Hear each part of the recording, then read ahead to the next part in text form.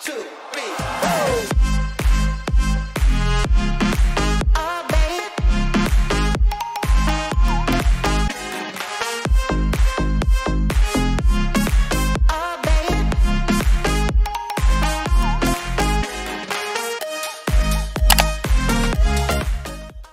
Hey guys! Welcome back to my channel. I am Shala Marie. In this video, I'm going to share how you can earn 20,000 a month even if you are just a student. For those who do not know, I am actually a 4th-year medical laboratory science student or a medical technology student. As of now, we are having our virtual internship, so I have time to do side hustles. I applied for some online platforms where I could earn decent money. One of these platforms is Course Hero. Ano nga ba ang Course Hero? Course Hero is an American-based online learning platform where students have access to study resources and where students could ask questions to tutors. I applied here as a Course Hero tutor on August 31, 2021 and I get hired 4 days after my application. In a span of a week, I managed to earn $100 or 5,000 pesos. So if consistent ka sa pagsasagot as a tutor, then 5,000 times 4 weeks, you can earn up to 20,000 in a month. Ano nga ba ang ginagawa ng isang Course Hero tutor? As I've said earlier, students can actually ask questions on this platform. As a tutor, your job is to answer these questions posted by the student. Ano nga ba ang kagandahan ng pagiging Course Hero tutor? Bakit ako na-encourage na mag-apply in this tutoring platform? First, this is a non-voice or text-based tutoring platform. This means that hindi mo kailangan ng face-to-face or virtual meeting para mag-explain ng sagot mo sa student. All you have to do is to type your answer or yung explanation mo. That's why it's called text-based or non-voice. Second is flexible time. This is actually what I love the most about Course Hero kasi pwede mo siyang gawin anytime you like or kung kailan ka pinaka-available. For example, ako as medtech intern, I have Thursday, Friday, and Sunday as my free time. So, pwede akong magsagot ng mga tanong within those days lang. Third is, you can earn supplemental income while you are applying the concepts that you have learned. Kapag nag-apply ka kasi, yung subjects na i-assign nila sa'yo ay dapat related dun sa course mo or dun sa subjects na na-take mo. So, for example, ako, I have taken biochemistry in my 2nd year. So, if inassign nila sa akin yung subject na yun, the questions will be about biochemistry. So, kapag nagsasagot ako, I know that I am earning and I am applying the concepts I have learned in that certain subject. So, sino ba ang pwedeng mag-apply sa Course Hero? Sad to say, hindi po pwede ang mga high school students, whether junior or senior high school. So, ang mga eligible lang po or pwedeng mag-apply sa Course Hero tutor are college students and college graduates, professionals, or degree holders. Now that you know what Course Hero tutor is and assuming na convinced ka nang mag-apply to become a Course Hero tutor, then here's how to apply. What are the requirements in applying? There are 3 requirements. First, 1 copy of your education or teaching background. For example, diploma, teaching certificate, professional license, transcript of records, or screenshot of grades. Take note na yung diploma na isasubmit mo is yung diploma mo nung nag-graduate ka ng college, hindi nung nag-graduate ka ng high school. Ako noon, ang sinubmit ko ay yung screenshot of grades ko kasi yun yung available. Second is a government-issued ID or school ID. And then third is 1 selfie of yourself holding the same ID next to your face. So, parang ganito siya. May nakalagay na note dito, if your document is more than 1 page, please convert it into PDF file. So, kapag 2 pages or more than 2 pages yung grades mo, for example, then please convert it into PDF file. So, now let's proceed to the application process. Sign up as a tutor on bit.ly/chexpert, link in the description box. So, kapag na-click mo na yung link na yun, you will be redirected into this page. Click Apply Now. Then, ito yung mag-a-appear sa screen mo. Create a tutor account to start your application. So, by the way guys, you can get your tutor earnings via PayPal. So, you have to create your PayPal account first before creating your tutor account. And make sure na yung nilagay mong email dun sa PayPal account mo is the same dun sa ilalagay mong email dito sa tutor account mo. So, ayan. Input mo lang yung email address, username, and then password. After which, click sign up as a tutor. And then, mag-a-appear itong tatlo, select subjects, test your knowledge, enter personal info or credentials. Please do make sure na yung sinelect mong subjects are reflected to the submitted educational background or yung copy of grades mo. So, the available subjects as of today, October 2, 2021 are Math, Business, Science, Engineering and Technology, Arts and Humanities, Social Science. So, under Math, we have Algebra, Applied Mathematics, Calculus, and so on. And then we have also Statistics and Probability. Sa Business naman, we have subcategories such as Accounting, Finance, Business, Management, and Economics. Science, we have Health Science, close po ang Nursing or Pharmacology, pero available po ang Health Science. Under Biology, we have Anatomy, Bioengineering, Biophysics, and so on. We have also Chemistry and Physics.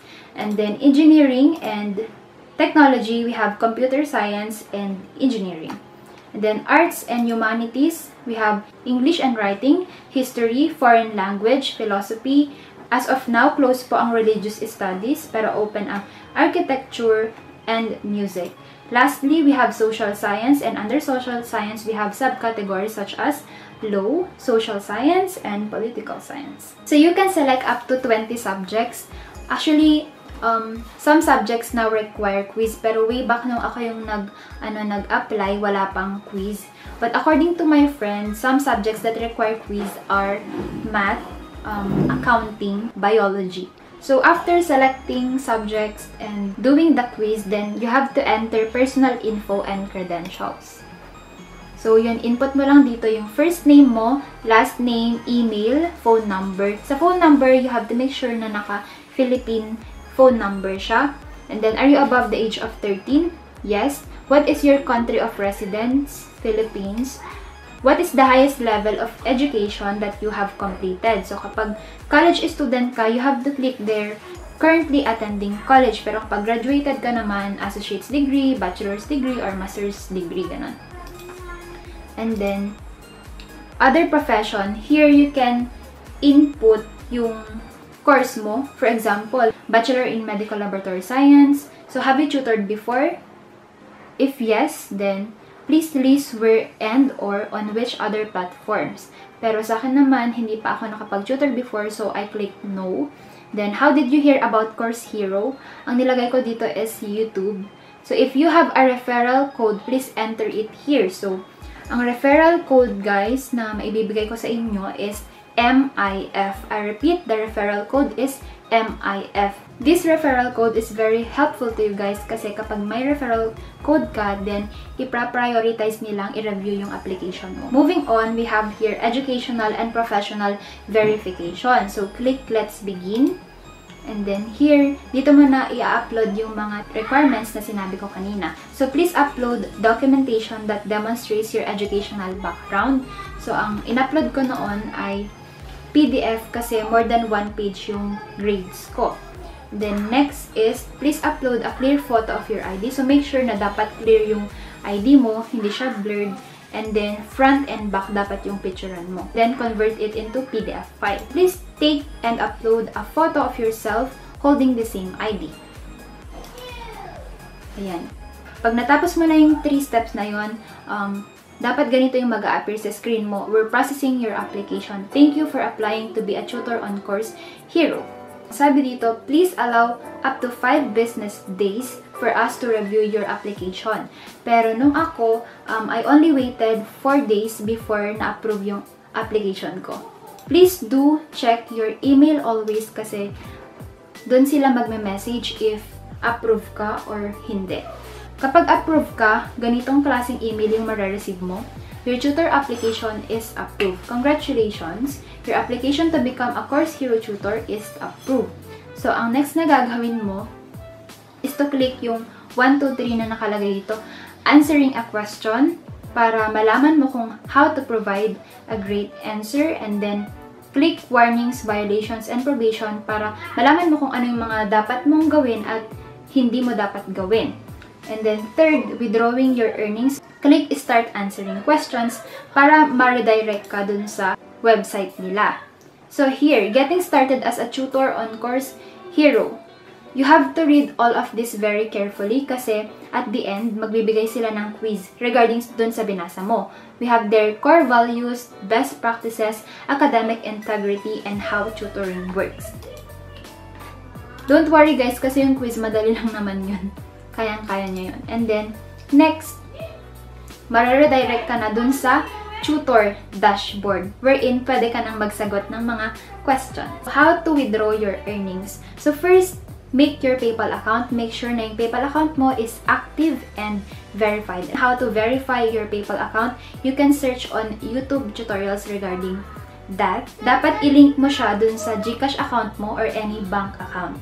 So, step 1, log in your Course Hero account, and then dun sa upper right side, makikita mo yung profile mo dun, and then you have to click My Rewards. By the way guys, ang minimum requirement for payout is $20. So, kapag wala pang $20 yung rewards available mo, then you cannot withdraw it. Dapat more than $20 or mismong $20. Ang maximum naman is $250.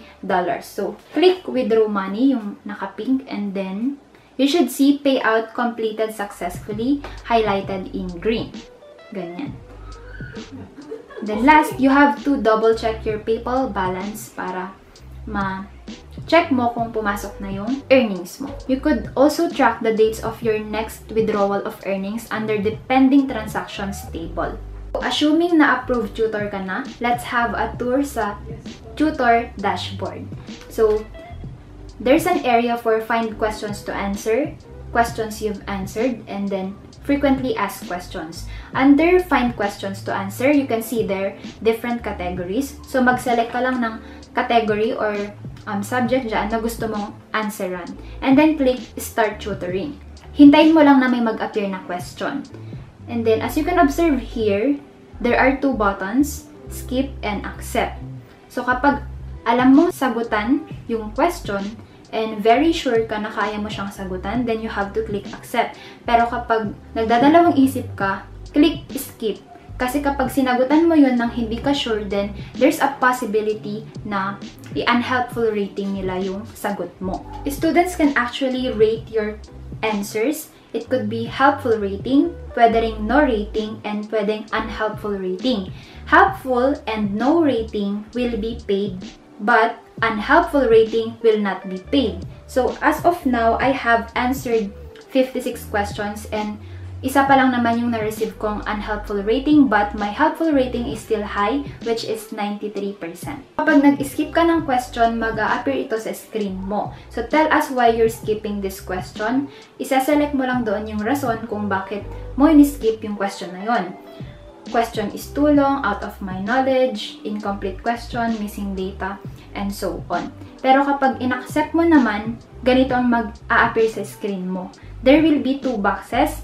Box 1 will be for the answer itself, and the second box will be for the explanation. Sa answer box, dito mo ilalagay yung quick summary of your answer. Dapat dito, direct to the point ka and easy to understand. Sa explanation box naman, you have to input there your further explanation dun sa sagot mo on or how did you arrive into that answer. So in this, you could place references also, and make sure na hindi plagiarize yung sagot mo. Kasi kapag plagiarize, then there will be a possibility na ma-remove or ma-disable yung account mo. Ang isang kagandahan dito sa Course Hero is meron silang respective emails para sa specific concerns. So, for questions about your tutor account, payments, student ratings, warnings and violation concerns, or anything about the Course Hero website, then please email tutor-support@coursehero.com. On the other hand, for inquiries about applications, referrals, contests, please email ph-tutor-ops@coursehero.com. So, ilalagay ko na lang yung mga email na yon dun sa description box. You can also join the Facebook group, link in the description box, para inform ka sa mga updates regarding Course Hero. So, I'm so grateful that I was hired to become a Course Hero tutor kasi legit na kumikita talaga ako. So, if you are a college student like me na gustong kumita for extra income, then you better apply now. That's it for today's video. Thank you so much for watching, and I hope that I've given you enough information about this platform. This has been Shella Marie, and see you on my next video. Bye!